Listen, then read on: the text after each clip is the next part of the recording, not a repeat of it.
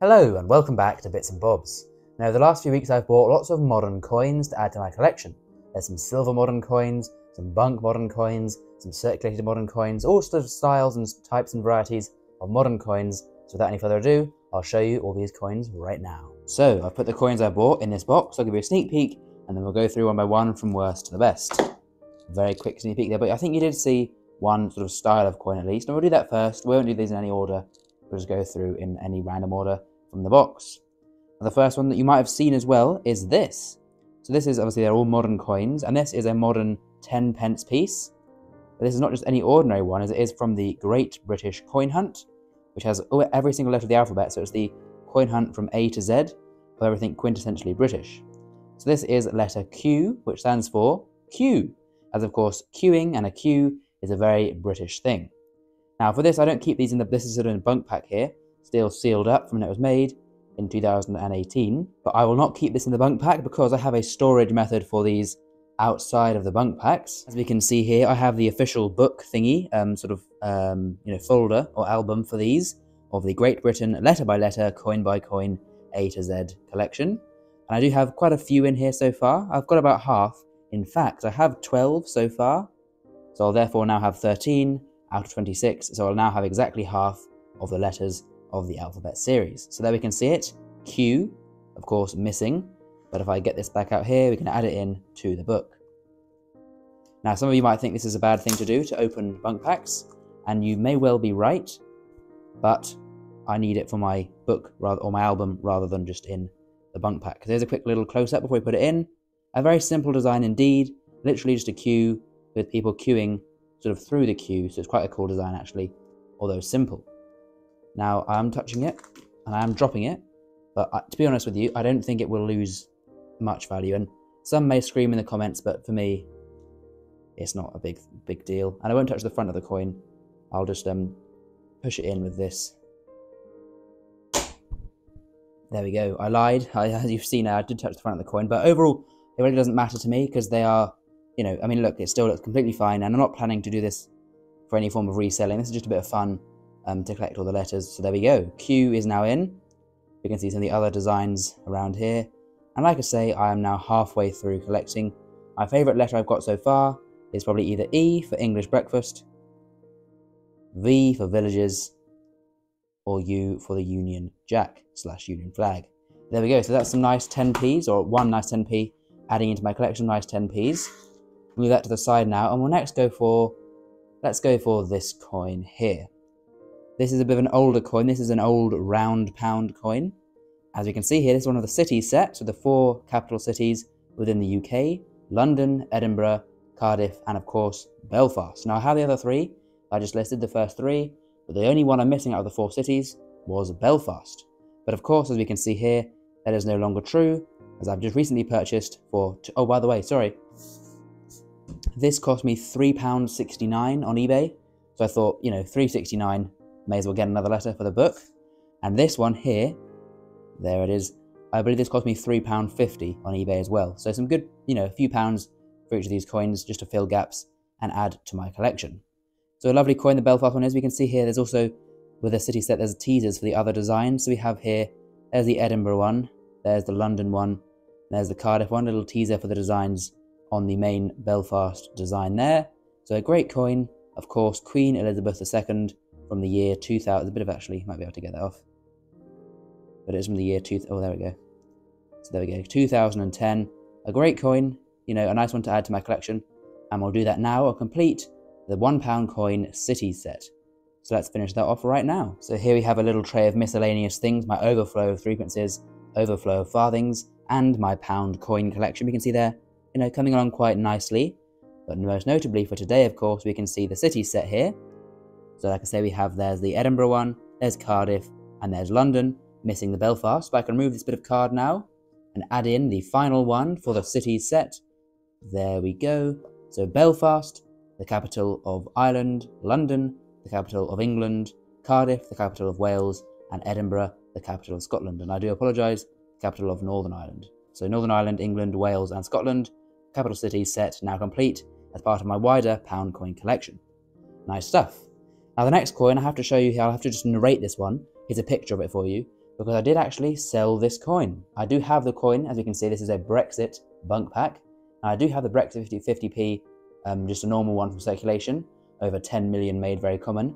I have the normal one in my collection of 50p's, but I don't collect bunk 50p's. So why did I buy it? I bought it for only £1 at the antique shop. Seemed a good price to me, and I whacked it off on eBay myself and sold it for £4, so a good little bit of profit there. Just thought I'd show you that coin that I did have for a small time, but moved it on for £4 from purchasing it for £1.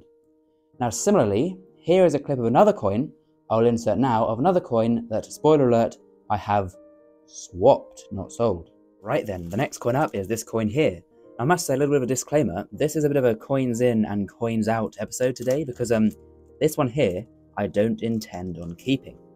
Well, what is it? What don't I want to keep? Well, this is a £2 coin. This is a silver bullion £2 coin featuring His Majesty King Charles III on the obverse there. Now looking to the reverse of the coin, we can see here, this is the new Royal Mint coin, the Beowulf and Grendel bullion coin. Now this is an absolutely lovely coin. Look at that, the detail on this design is really exquisite. Not just the actual picture of Beowulf and Grendel themselves, but the background and just everything about this coin is truly, truly gorgeous. I mean, look how far we can zoom in and not lose any quality detail.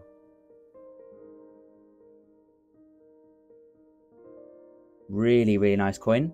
However, I don't personally collect these coins, these sort of myths and legends, bullion coins or bunk coins from the Royal Mint. It's not a coin I would have bought for the usual issue price, but buying this for only £25 with the current price of silver, I thought that is a good deal indeed. So because of this, I bought it £25, and it is a 1 ounce of fine silver coin.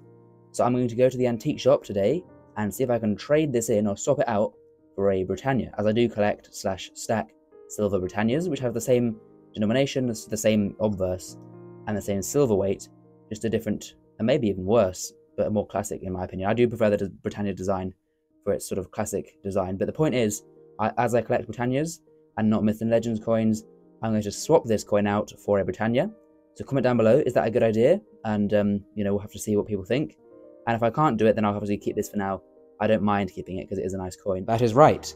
So I did actually, if we look here in the box, well actually, let's just hide that quickly.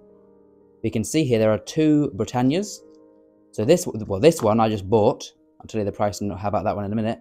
But this one I was able to swap for that Beowulf and Grendel coin at the antique shop. I went in with that Beowulf and Grendel 1 ounce coin and said, would you swap this 1 ounce coin for a Britannia 1 ounce coin? And they said yes. Because as I say in that clip, I do not collect those sort of stylized design 1 ounce coins, the Myths and Legends series or any other series. I only collect / stack these Britannias. So I was able to swap that one. I bought it for £25 and then swapped it. So therefore I got a Britannia for £25, which is not bad. And this is a 2023, so the first year of King Charles III. And I must say, this portrait, there's different opinions on this portrait. What I don't think anyone can disagree with is that it is an actually amazing portrait in terms of accuracy. It is a really, really good likeness of King Charles. Now, some people prefer it with the crown, or some, people prefer the Queen's portrait and stuff. But I think, as a likeness, you have to agree that is a great portrait. And I think overall, this is a nice coin. And now I have a second one here, like you saw. This is a Queen Elizabeth II one. There's her portrait by Jodie Clark, and this portrait is by Martin Jennings. Now this second one, let me zoom out a little bit here. This second one I bought from the antique shop, the same when I went in to stop it, I bought another one as well. As I bought this for £30. So £25 and £30 means I paid £55 for 2 Britannias, so therefore £27.50 on average. Now depending on when you watch this video, you might think that's a good deal or a bad deal, depending on spot price. When I actually bought these, spot was over £23 an ounce, so £27.50 wasn't actually bad. It has come down a bit for me recording, maybe down further for you watching, or up a bit when you're watching, who knows. But I think £27.50, that's a fine price for me. I'm happy to pay that for Britannias. So we've got 2 there at that price, or technically 1 for 25, 1 for 30. And we can add these 2 now in to my tube of Britannias, the current one I'm trying to fill. So here is the current tube I'm filling of Britannias. We'll have a quick sneak peek in and see how many I've got so far. There we go. So there is 6. This is 9. We've got 9 ounces there, so that is now 10 ounces, 11 ounces. Now these tubes, as you know, hold 25 coins or 25 ounces.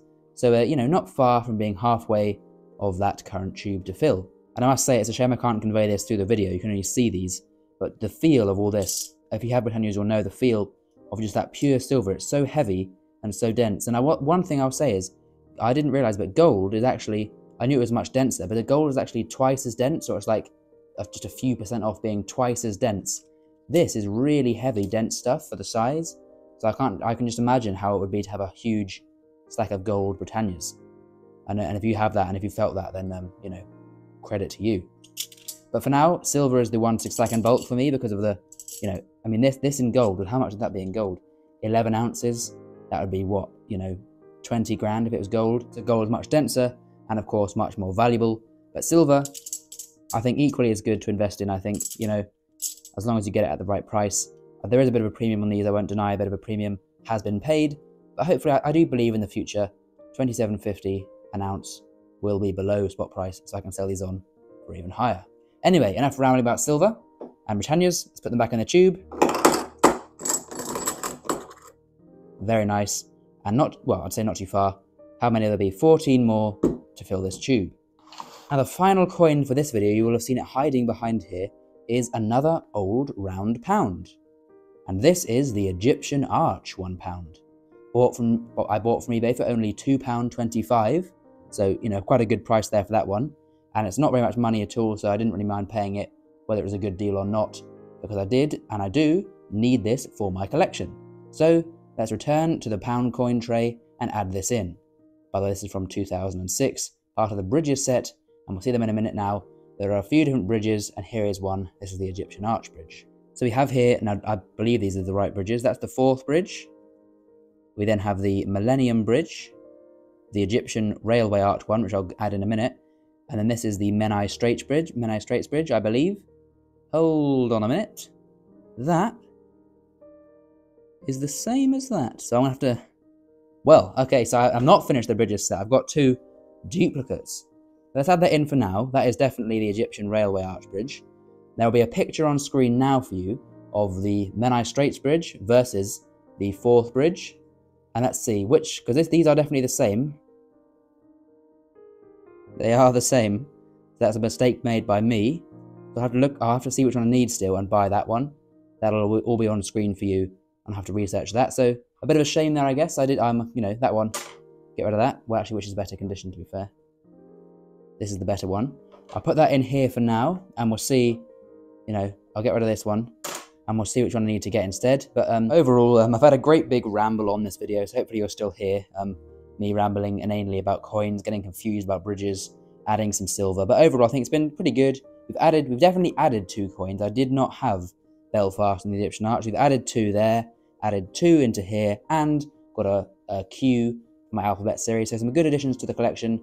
And, you know, a good thing to notice, like, I can notice this now before I finish it and think I've finished and then haven't finished. So I'll get that one pronto and then look to get these last few. So there we go. Anyway, thank you for watching as always. Please do leave a like if you've enjoyed. And of course as well, subscribe down below if you haven't done so already.